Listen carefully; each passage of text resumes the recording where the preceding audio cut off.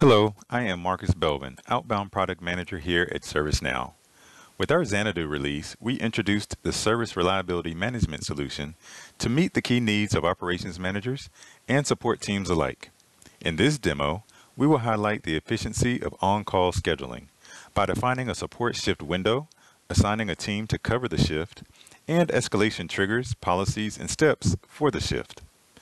Let's start at the Service Operations Workspace home, where you can choose the Teams tile on the left navigation toolbar to locate an existing team or add a team for which this on-call schedule will apply. Let's choose the SRE Shift 2 team in this example, and on the Schedule tab, create a shift to define when the team will be on call. We will name this new shift First Shift. Choose a shift start date and time, followed by a shift end date and time. Note, you can leverage the pop-up calendar to ensure the syntax is appropriate for these settings.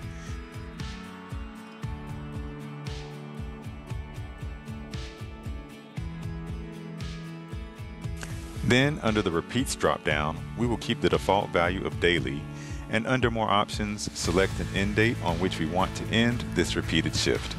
Press Create Shift to store these shift details. You can see the created shift on the calendar pane, but take note of the new pane that appears on the right of the calendar with details about the shift. We will click Save and Publish for the shift so we can set the escalation trigger and policies later. Now, let's add members to work this new shift. On the Members tab, under Primary heading, you can choose how frequently the members will repeat this shift. Then, click Add Rotation to select the team members for which this shift should apply and save these changes.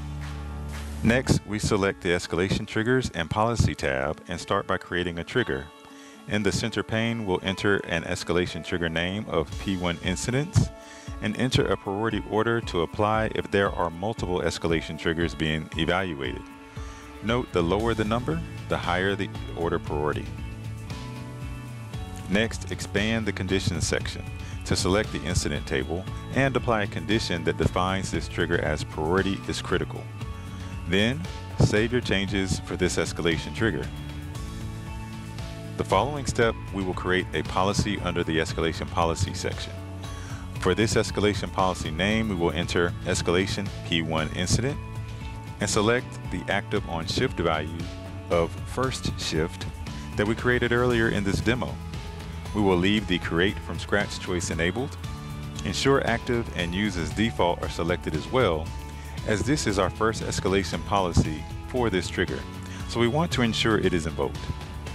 Now, we need to define what steps to take when this policy is invoked by adding escalation steps. Let's set the escalation step name to Escalate P1 Incident Step and choose to rotate through the members for the shift team. Then set the responder level drop down to primary. Note, we only defined a primary response team earlier in this demo, but if you define secondary or more responders, you can choose any of them during this step. Additionally, we will send 2 reminder notifications every 15 minutes and set a 15-minute time after the last notification before continuing to the next step. Let's save these escalation changes. Your on-call schedule is all set and ready to be put into action.